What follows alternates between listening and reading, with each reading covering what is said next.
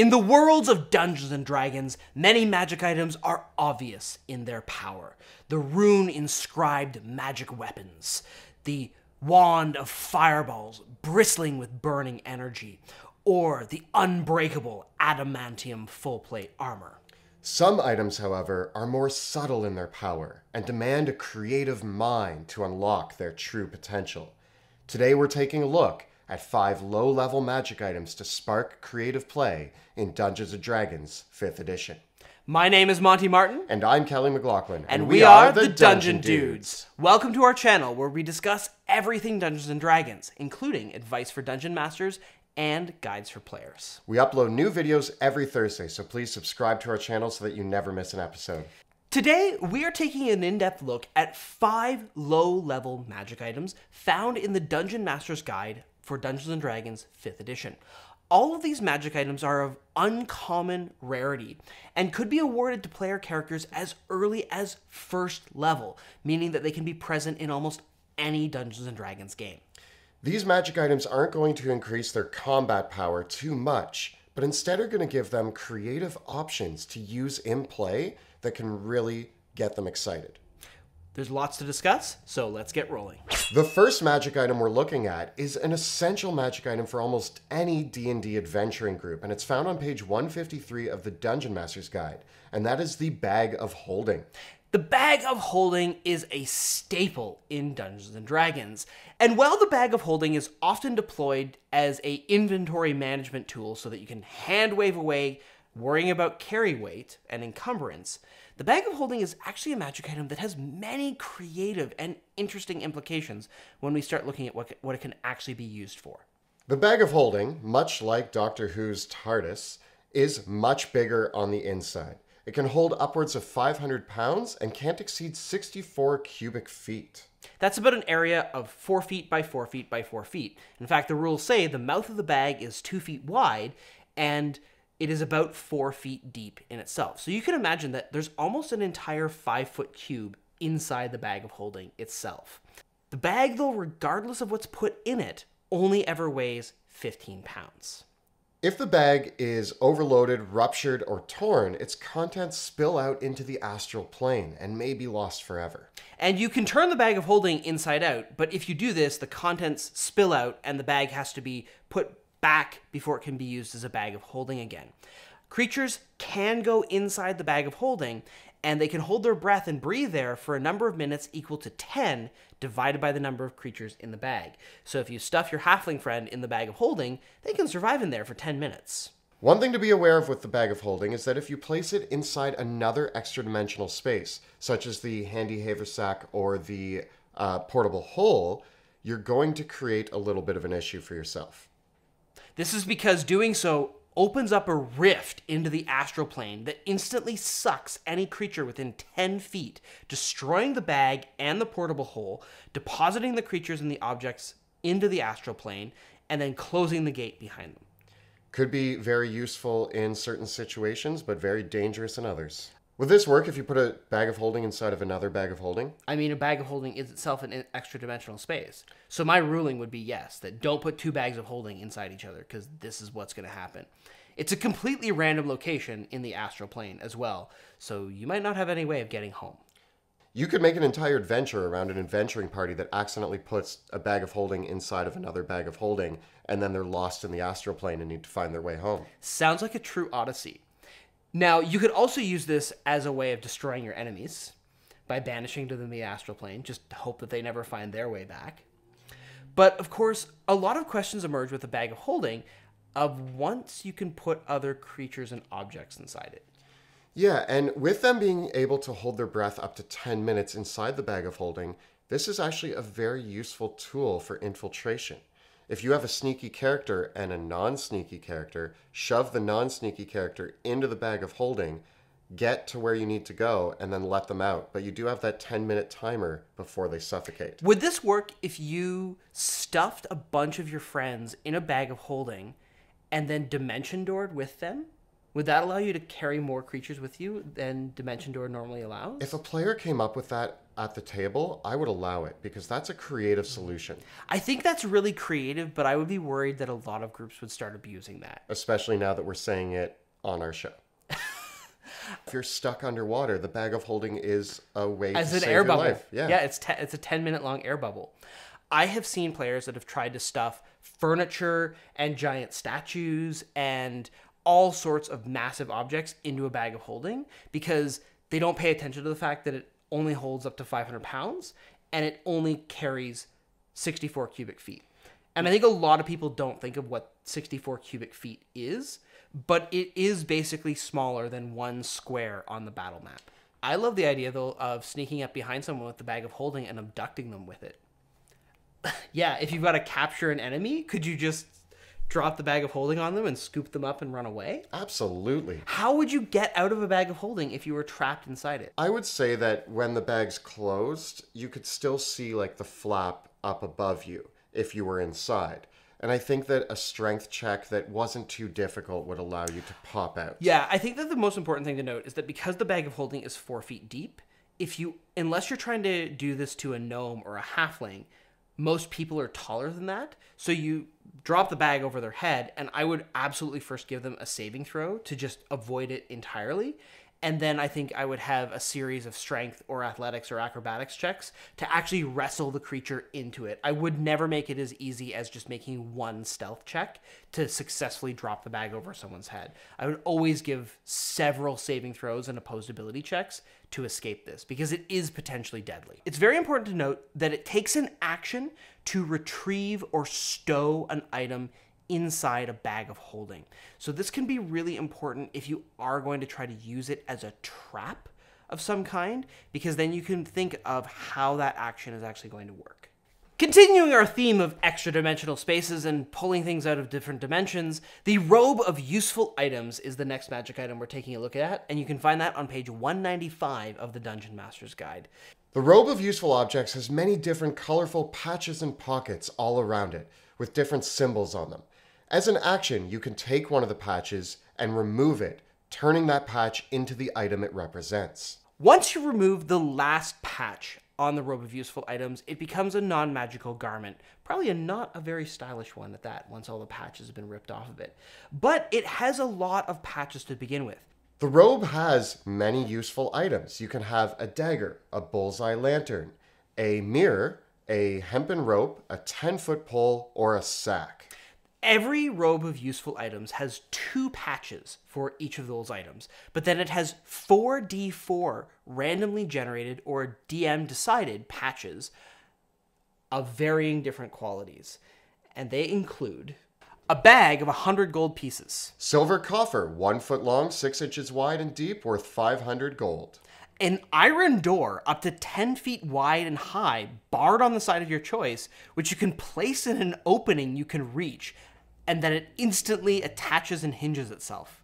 10 gems worth 100 gold each. A 24-foot long wooden ladder. A riding horse with saddlebags. A pit that you can instantly place on the ground, which is a cube 10 feet wide, long, and deep. 4 potions of healing. A 12-foot long rowboat. Spell scroll containing 1 spell of 1st to 3rd level. 2 mastiffs. A window 2 feet by 4 feet and up to 2 feet deep, which you can place on a vertical surface you can reach. A portable battering ram. It's great. There are so many weird and quirky items on this list, but also all of them are useful, and you never know when you're going to need them. This is like a hoarder's favorite magic item, because it's like, I can't use my patches, I might need them. Players will find the weirdest ways to use these items. Yeah. In one of our campaigns, I'm pretty sure we had somebody use the ladder to throw under an enemy in combat, and it just shot up 24 feet. Yeah, because these items appear as an action. So if you're in the middle of a battle, you can rip one off and all of a sudden release the hounds, or there's a horse that you can ride away on. You might all of a sudden pull out the patch and there's healing potions, so everyone in your party can get healed up. Or if you need to bribe somebody, you can just pull the gems right out. It's so fun playing around with this item, and I just think that it sparks so much creativity and imagination from a player. on how they're going to use these items and when they're going to use these items. Yeah, because a lot of the items on this list are items that players don't always stock up on. Not a lot of players are going to carry around a 24-foot long ladder or a rowboat with them. Players might not even have mounts. But then there will be that one time in the adventure where the Robe of Useful Items has the magic item that solves their problem. And I don't mean magic item as enchanted, but the perfect item for the job. And that's kind of the lovely thing about it. And the players will feel awesome when that happens. The next item we're looking at is something that seems so simple, but is so useful. And that's the Immovable Rod found on page 174 of the Dungeon Master's Guide. This flat iron rod has one button on the end of it. You can hold the rod in space, press the button, and it stays there in defiance of gravity, holding upwards of 8,000 pounds of weight and requiring a DC 30 strength check to even attempt to move it. It otherwise stays completely in place and is just going to be a complete inanimate carbon rod just hanging out there in space at 8,000 pounds in Rod We Trust. That's all it does. It just stays there until you press the button again or try to move it. What's beautiful about the simplicity of this is that it leaves everything up to the player's imagination on how to use this rod. The rules for it are extremely simple, but man, have I seen it do some really crazy things in a campaign. One of the most obvious uses of it has actually been to assemble several immovable rods and use them together as a ladder to climb up to any height you need. You just place the immovable rod, place it, climb up, place another one, climb up, place another one, climb up. You could also use it to bar a door from the other side, or to hold up a portcullis or a gate or support something that might be collapsing.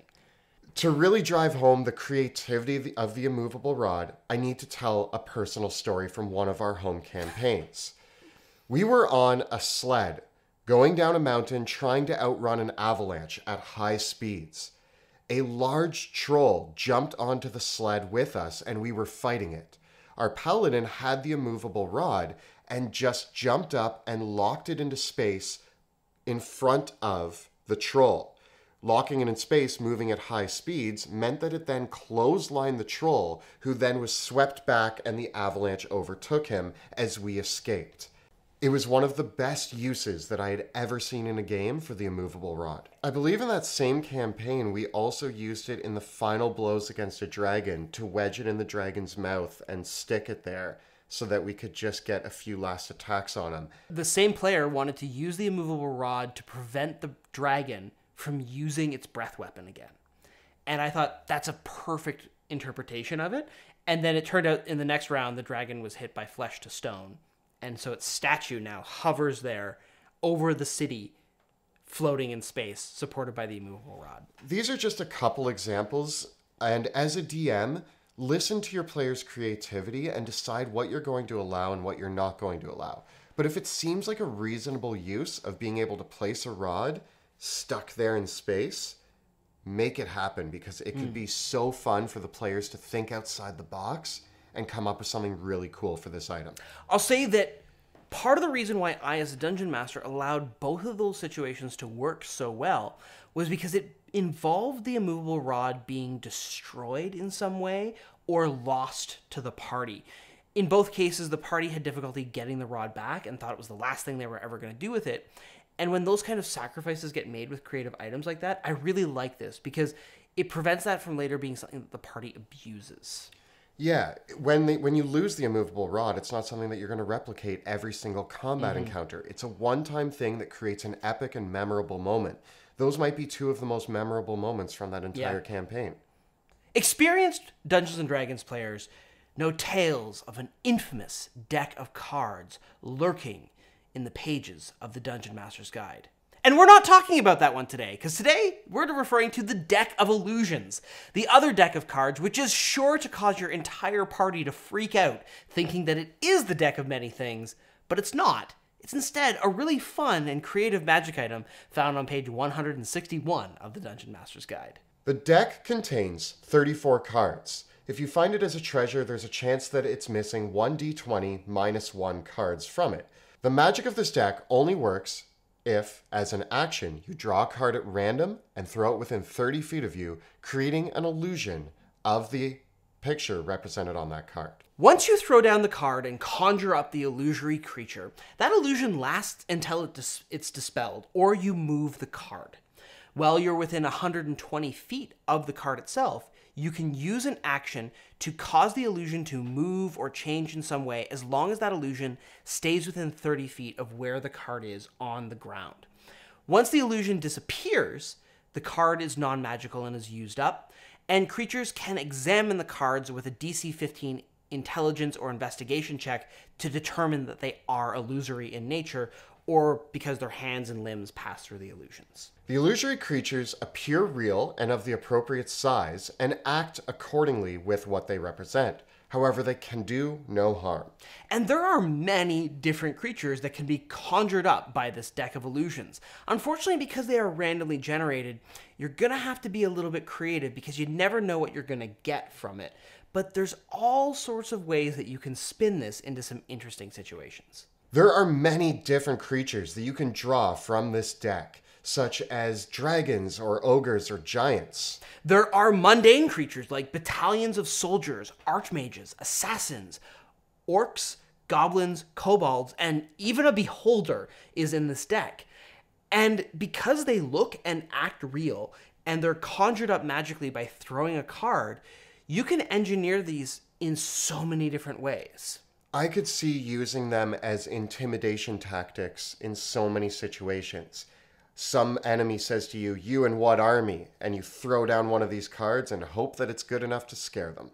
The interesting thing about the deck is that as you use the cards, because they're determined randomly, you can still go through and see what cards you have left.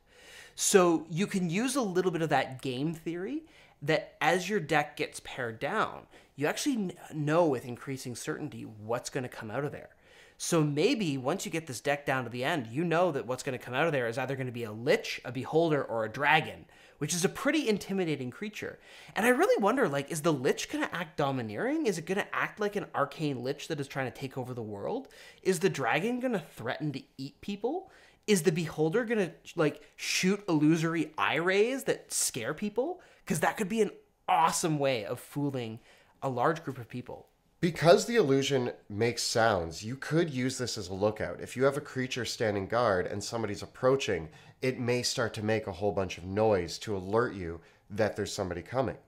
Yeah, the creature doesn't obey you, but you could talk to it. So if you get a humanoid, common-speaking illusion, you could converse with it. Perhaps you could. I mean, that's up to DM interpretation. But assuming you could, maybe you could just use your deck of illusions as friends.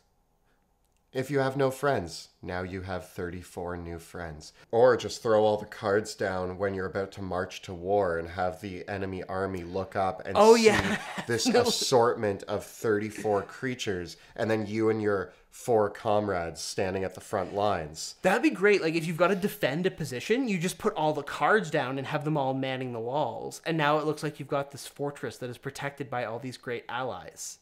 Yeah, it's your home security system. Yeah. You're leaving the castle for a week, so you put a big dragon up on the top, and you're just like, okay, now there's a dragon watching over the castle, and anybody that approaches is going to see it roaring up at the top. I could totally see this as being a seed for a campaign where maybe there's a rogue or a con man that scares villages using a deck of illusions, and they're not real, but, like, he pretends to slay the creature or says, "Oh, a dragon's haunting this area," and puts the card on the top of like a ruined tower and is conning all the townspeople to think that this dragon is there, but it's just an illusion. And the players keep researching these monster encounters and finding these cards. Yeah. Every time and being like, what is this? And lastly, possibly the most problematic item on this list is the Decanter of Endless Water, found on page 161 of the Dungeon Master's Guide. The Decanter of Endless Water appears as a stoppered water skin that weighs about 2 pounds.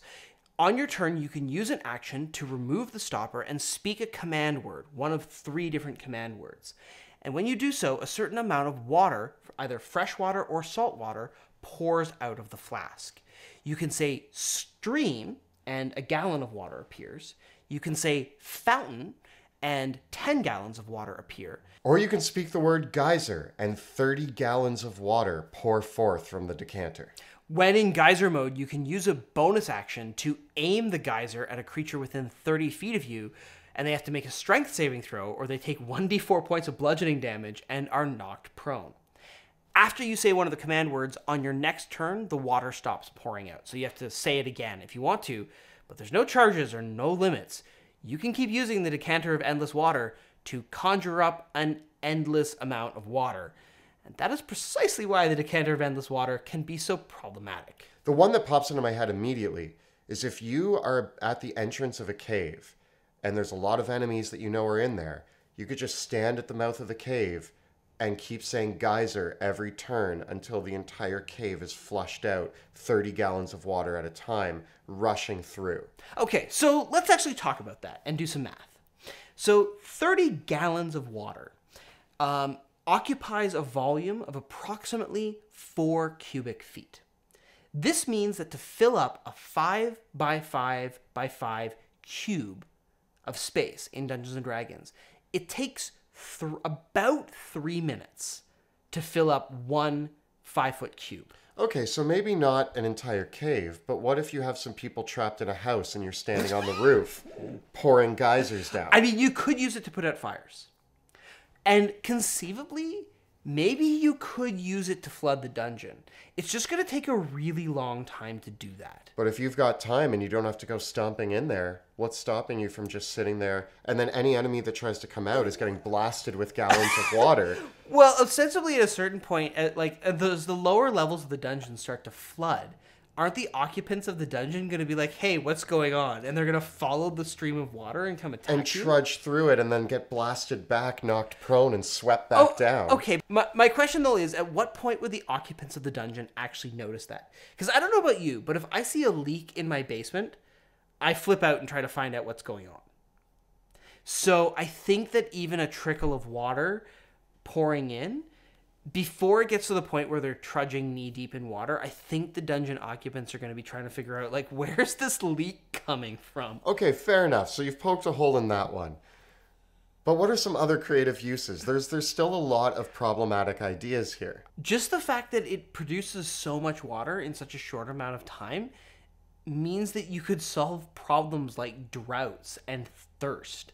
Really, the deadliest thing about the Decanter of Endless Water is trapping an enemy somewhere and filling that space with water. Yeah. How long does the Decanter of Endless Water take to fill up a bag of holding?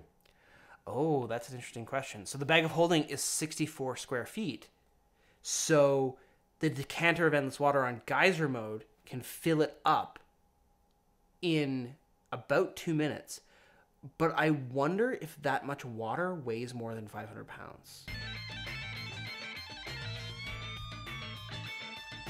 A geyser of water puts out 30 gallons, and a gallon of water weighs about 8.5 pounds. So 2 geysers fired into the bag of holding, which only occupy 8 cubic feet, will almost fill up the maximum weight capacity of a bag of holding and cause it to rupture. Here's another scenario for you. You're on an icy slope with the enemies coming towards you, and you just start sending geysers down, making it even slippier. Using the water from the Decanter of Endless Water to create ice in a frozen environment. Not only that, but the ice on top of more water coming is going to make it really difficult for enemies to get to you. Okay, would you allow a player to pour out a bunch of water with a Decanter of Endless Water and then use Ray of Frost to freeze it? I would. To set up a trap. That is a great creative use of this item. That would be really cool. Or even just make ice cubes. In general, this item can be used to save your players' lives if they're struggling with getting enough water, trudging through a desert, or something like that. When it comes to the creative uses, there's a lot of really interesting ways they could think of using this to affect enemies, and it's up to you as the DM to decide what you're going to allow and what isn't going to work with this item. I think the key thing to remember is that while the Decanter of Endless Water does give the player characters access to a potentially endless reserve of water, it takes time for it to do things like flood rooms, dungeons, chambers, and it can't even fill up a bag of holding properly. One of the most annoying things about the Decanter of Endless Water is having to do all the math to calculate exactly how much surface area it can fill up. So this has been a look at 5 low-level magic items for creative play in Dungeons & Dragons 5th edition. If you've used any of these items or have other favorites, tell us about them in the comments below. And of course, if you're enjoying the show, please consider supporting our work on Patreon. You can find out how by following the links in the description below. Don't forget to check out our live play Dungeons of Drakkenheim, which airs Tuesday nights at 6 p.m. Eastern on Twitch. You can find all the previous episodes right up over here. And we've got more on magic and magic items in Dungeons & Dragons 5th edition right up over here. Please subscribe to our channel so that you never miss an episode. Thank you so much for watching, and we'll see you next time in the dungeon.